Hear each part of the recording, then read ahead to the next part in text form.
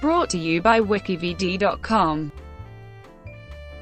Emmylou Harris, early years. Harris is from a career military family.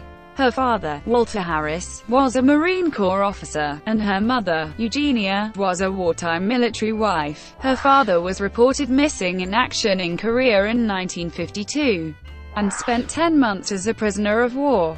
Born in Birmingham, Alabama, Harris spent her childhood in North Carolina and Woodbridge, Virginia, where she graduated from Gar-Field Senior High School as class valedictorian. She won a drama scholarship to the UNCG School of Music, Theatre and Dance at the University of North Carolina at Greensboro, where she began to study music seriously, learning to play the songs of Pete Seeger, Bob Dylan, and Joan Baez on guitar. She dropped out of college to pursue her musical aspirations, and moved to New York City, working as a waitress, to support herself while performing folk songs in Greenwich Village coffeehouses. During the 1960s folk music boom, she married fellow songwriter Tom Slocum in 1969, and recorded her first album, Gliding Bird. Harris and Slocum soon divorced, and Harris and her newborn daughter Hallie moved in with her parents in Clarksville, Maryland, a suburb near Washington, D.C. with Graham Parsons. Harris soon returned to performing as part of a trio with Jerry Mule and Tom Guider. In 1971, members of the country rock group The Flying Burrito Brothers saw her perform. Former Byrds member Chris Hillman had taken over the band after the departure of founder Graham Parsons, was impressed by Harris, and briefly considered asking her to join the Flying Burrito Brothers. Instead, Hillman recommended her to Parsons, who was looking for a female vocalist to collaborate with on his first solo album, GP. Harris toured as a member of Parsons' band, The Fallen Angels, in 1973, and the pair shone during vocal harmonies and duets. Later that year, Parsons and Harris worked on a studio album, Grievous Angel. Parsons died in his motel room near what is now Joshua Tree National Park on September 19, 1973, from an accidental overdose of drugs and alcohol. Parsons' Grievous Angel was released posthumously in 1974, and 3 more tracks from his sessions with Harris were included on another posthumous Parsons album, Sleepless Nights, in 1976. One more album of recorded material from the period was packaged as Live 1973, but was not released until 1982. The Hot Band. Warner Brothers A&R representative Mary Martin introduced Harris to Canadian producer Brian Ahern, who produced her major label debut album, Pieces of the Sky, released in 1975 on Reprise Records. The album was surprisingly eclectic, especially by Nashville standards, including cover versions of The Beatles, For No One, Merle Haggard's Tonight, The Bottle Let Me Down, and the Louvin Brothers' If I Could Only Win Your Love. It also featured Bluebird Wine, a composition by a young Texas songwriter, Rodney Crowell, who was the first in a long line of songwriters whose talents Harris has championed. The record was one of the most expensive country records produced at the time, featuring the talents of James Burton, Glenn Hardin, Ron Tutt, Ray Pollman, and Bill Payne, as well as 2 tracks that were cut with the Angel Band. 2 singles were released, Too Far Gone, which initially charted at number 73, and Harris' first big hit, If I Could Only Win Your Love, a duet with Herb Pedersen, which peaked at number 4.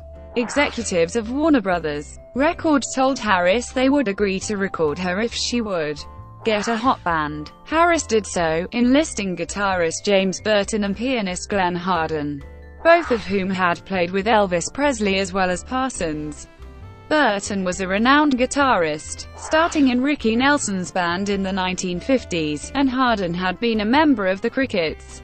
Other hot band members were drummer John Ware, pedal steel guitarist Hank DeVito, and bassist Emery Gordy, Jr., with whom Harris had worked while performing with Parsons. Singer-songwriter Crowell was enlisted as a rhythm guitarist and duet partner. Harris' first tour schedule originally dovetailed around Presley's, owing to Burton and Hardin's continuing commitments to Presley's band. The Hot Band lived up to its name, with most of the members moving on with fresh talent replacing them as they continued on to solo careers of their own. Elite Hotel, released in December 1975, established that the buzz created by Pieces of the Sky was well-founded. Unusual for country albums at the time, which largely revolved around a hit single, Harris albums borrowed their approach from the album-oriented rock market. In terms of quality and artistic merit, tracks like Sin City, Wheels, and Till I Gain Control Again, which weren't singles, easily stood against tracks like Together Again, Sweet Dreams, and One of These Days, which were. Elite Hotel was a #1 country album, and also did sufficiently well as a crossover success with the rock audience. Harris appealed to those who normally disapproved of the country market's pull toward crossover pop singles. Elite Hotel won a Grammy in 1976 for Best Country Vocal Performance, Female.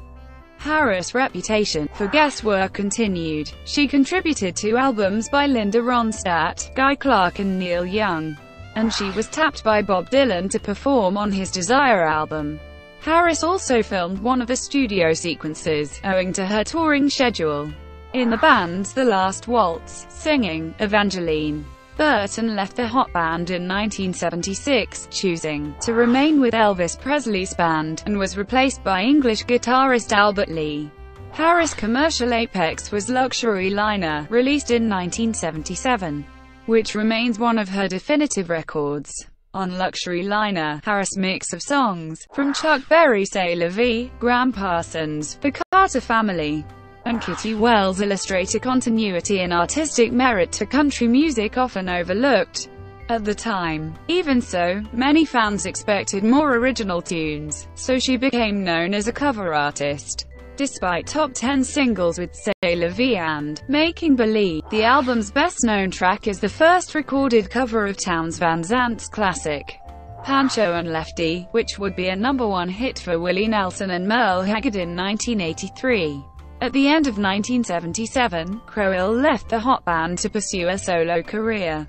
His replacement was bluegrass multi-instrumentalist and singer Ricky Skaggs. Quarter Moon in a 10-cent Town signaled a slight change of direction from Harris' previous 3 albums. Rather than mixing classic and contemporary, the album is made up largely of recently written songs, though from a wide variety of writers.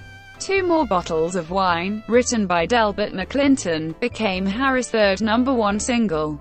To Daddy, written by Dolly Parton, went to #3, and a third single, Easy From Now On, went top 20. The album included 2 songs by Crowell, 2 by songwriter Jesse Winchester, and 1 by Utah Phillips. Thank you for watching, brought to you by WikiVidi.com. Please like and subscribe below.